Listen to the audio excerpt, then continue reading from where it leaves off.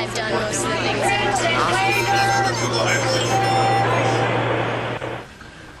But it did help me to continue my education at Berkeley, as did the co-ops, on which I depended for daily sustenance. That's what we call co-op meals, a hearty sustenance. So as a veteran boarder at Oxford, Ridge, and Trelawney, whichever was closer to where I would happen to be living at the time. But the co-op was more than a place to eat. I thrived on the conversations, the camaraderie, the lifelong friendships, and I appreciated the ideas of the cooperative movement, not only in Berkeley, but nationally. The political life at Berkeley was for a time diverse and frenetic. I was in some ways the class rebel. That is the class of '51. The rebel with a cause.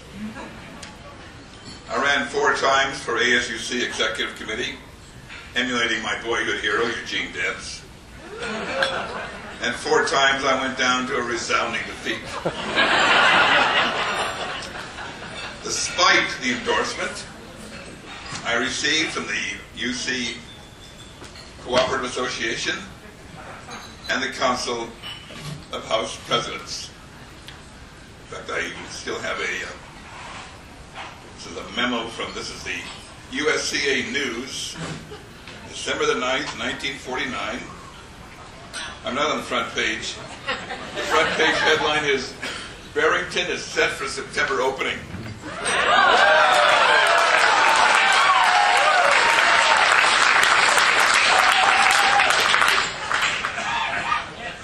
But I lost those elections. Somehow a platform calling for abolition of the loyalty oath, the abolition of ROTC, and protecting the rights of student workers, and any discrimination in housing and hiring didn't quite make it with the student electorate.